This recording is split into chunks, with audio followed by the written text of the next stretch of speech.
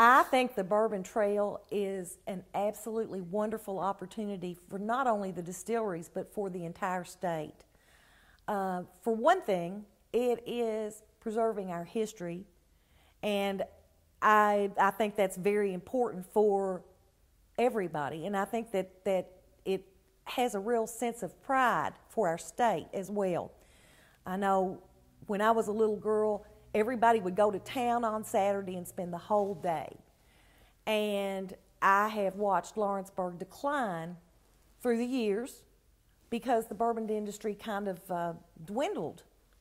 And we put in a bypass, and there were, downtown Lawrenceburg's full of beautiful homes and historic buildings, and there's nothing there anymore.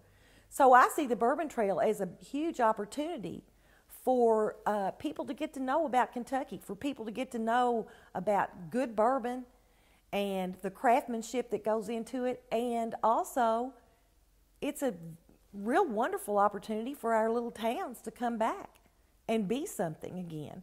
I can see that there's a lot of opportunity for small businesses, and I know there's certainly an opportunity for people that want to feed you.